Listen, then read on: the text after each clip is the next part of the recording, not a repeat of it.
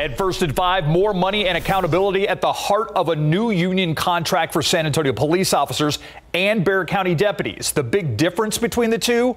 The county is moving closer to a new union contract. Friday, the union ratified a new agreement. So now Commissioner's Court just needs to give the final send-off here.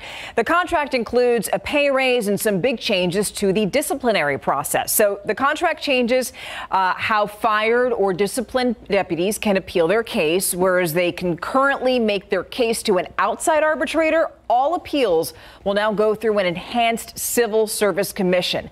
That commission is going to be made up of 7 members appointed by commissioners, the county judge, the DA, and the sheriff. The contract also creates a brand new Citizen Advisory Action Board, or CAB, which will help review complaints and recommend discipline. Now, the final decision on disciplinary matters, however, that is still up to Sheriff Javier Salazar.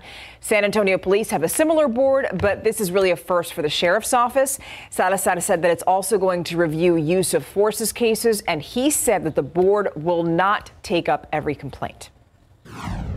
They're going to basically hear cases that I have the ability to refer a case to them. The complainant in a case has the ability to ask the Citizens Advisory Board to look into it, or the respondent deputy.